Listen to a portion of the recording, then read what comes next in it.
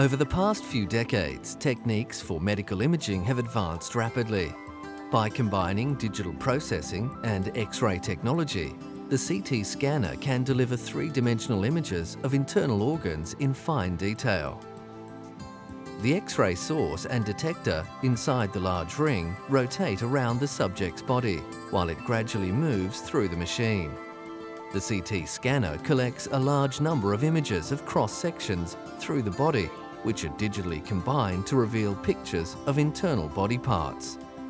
The results are a great improvement on the conventional X-ray because the system can easily differentiate between soft tissue structures.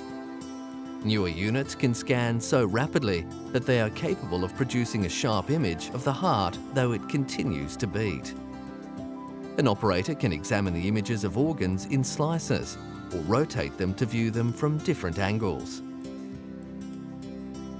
The scans can detect the exact size and location of abnormalities like tumours, blood clots and blood vessel and bone defects.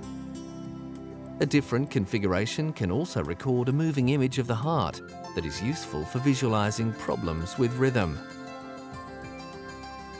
The cardiac tree is the system of vessels that supplies blood to the heart muscle itself.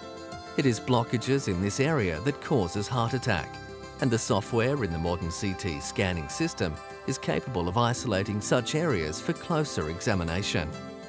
Such detailed views of the coronary anatomy are a valuable tool for diagnosis of heart disease. Complete body scans allow doctors to travel through the body layer by layer, or to view separate areas such as the skeleton or the vascular system.